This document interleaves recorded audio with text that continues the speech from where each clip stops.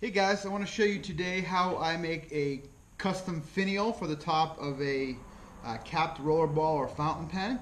And today I'm going to be using the Junior Series, the Junior Gent 2 cap. This is a black titanium, and I'm going to remove the finial insert here and make my own. I want to show you guys how I do that.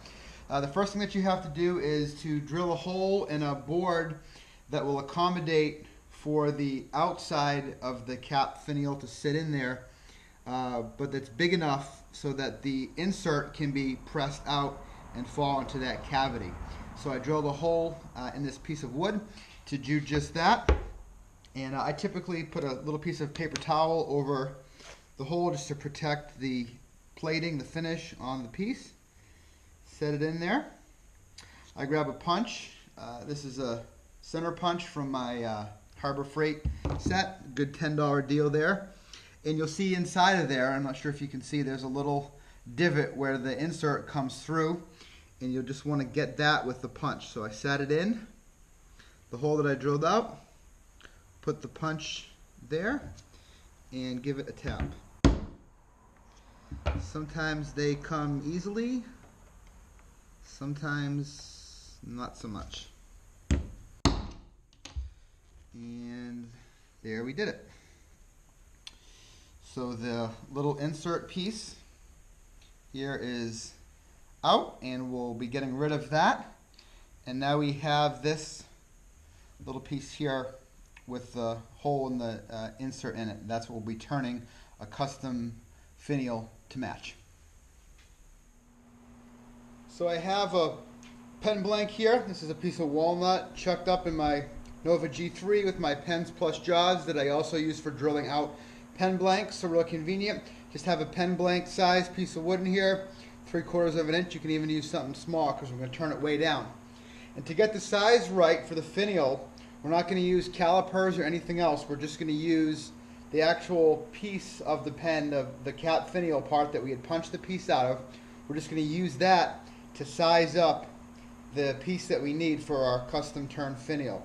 And we're just going to put it up against here and see when it fits, just turning kind of a little bit at a time.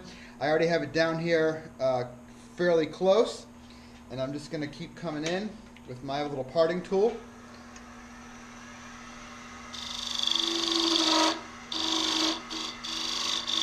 And I'm going to take a little bit off, stop the lathe and check it, and just kind of inch up on it.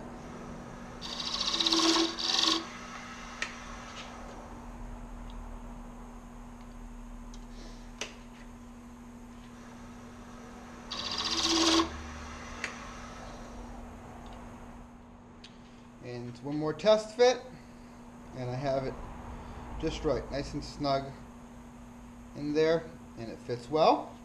So I'm going to come back now and come in behind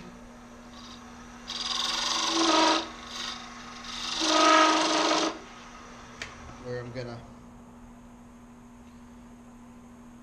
part it off, and then you can decide how far you want it to stick out, if you want it to kind of be rounded up or just set flat flush. It's really up to you what you want to do at that point. I'm going to leave mine coming out just a little bit, and I'm going to bevel the edge here on this particular one a little bit.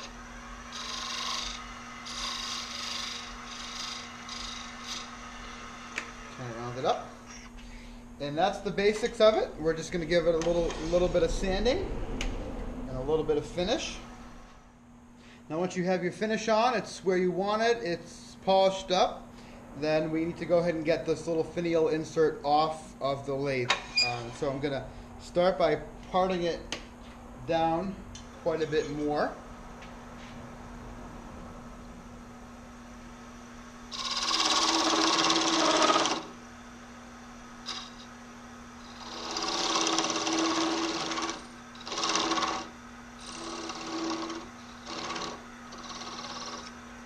Now some people like to try to part things off and sort of catch them in their hand. That's pretty tough with the size of this little guy here. So what I do with these is to take a hacksaw blade, and I finish it off then with this with the lathe off. Some people mess around with it with the lathe on. I just prefer to do it this way.